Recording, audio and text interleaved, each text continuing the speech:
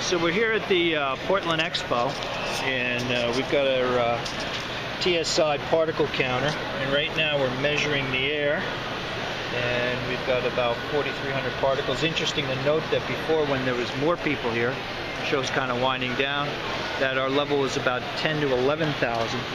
But we're going to take it right now. We've got a HEPA filter going here. We're going to put the pickup in the fresh air stream, and we're going to watch what happens to the particles. The reading's going down, down, down. 200. And that's the type of filtration that we get on a HEPA filter. And this is a HEPA 3100. And we come back over to the meter reading, and here we are picking up just the standard air again, and our reading's going up to over 6,000.